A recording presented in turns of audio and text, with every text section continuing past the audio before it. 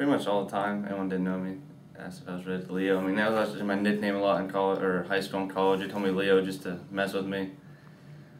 So I got that a lot.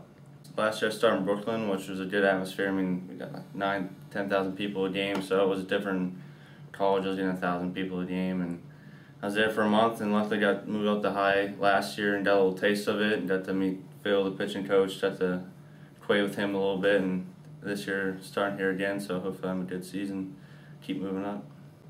I mean, it was different. I'm from a town with 1,000 people, so it was just a different experience for me, seeing all those people, and I'd never been to New York before, so it was just a totally different experience for me, and I really enjoyed it. I wasn't there very long. This atmosphere was something I never experienced before. I mean, 10,000 people before. I mean, I've never played in front of many people my whole life. It's a lot different in college. I mean, college more like close-knit, like family atmosphere. You don't see the guys as much as you do in college, but I mean, it's fun. It's a lot of your own time at the house. You're at the house a lot. You get to field early. I mean, it's a lot of your own time. Sometimes the food's a little subpar, but I mean, you deal with that. I'm just having a good time so far.